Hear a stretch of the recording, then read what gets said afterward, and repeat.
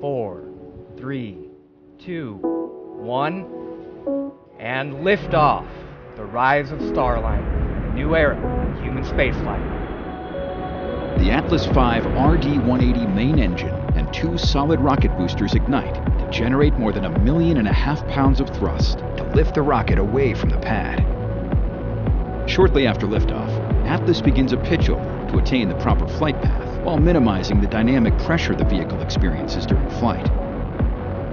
To ensure crew safety and comfort, the Atlas V rolls to a heads-up position and uses booster engine throttling to limit vehicle acceleration to 3.5 Gs. The Atlas V reaches Mach 1, the speed of sound, at 1 minute 4 seconds. The 2 SRBs are jettisoned at 2 minutes 19 seconds. At 4 minutes 29 seconds, propellant levels deplete and the booster engine shuts down. 6 seconds later, the Atlas Centaur separation system activates to release the booster stage. The vehicle now weighs less than 9% of what it did at liftoff. Jettison of the ascent cover occurs at 4 minutes 41 seconds. The ascent cover protects critical hardware on top of the spacecraft and provides an aerodynamic shape for ascent through the atmosphere. 4 seconds later, burn of the dual-engine Centaur begins. This burn guides the Centaur to an elliptical sub-orbital trajectory at an inclination of approximately 51.6 degrees.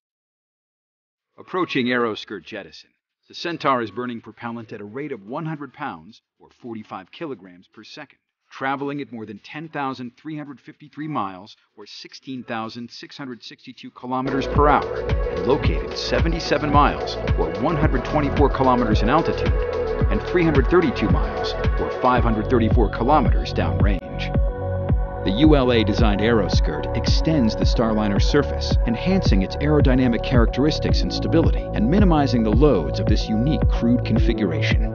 At approximately 5 minutes 5 seconds, the aeroskirt is jettisoned. Nearly 12 minutes into flight, cutoff of the Centaur main engines, or MECO-1, occurs. The mission now enters a sub-orbital coast phase in preparation for separation.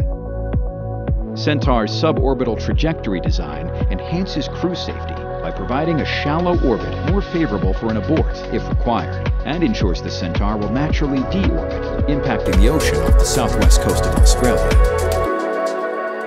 At 14 minutes and 52 seconds, Centaur releases the CST-100 Starliner on its second orbital flight test.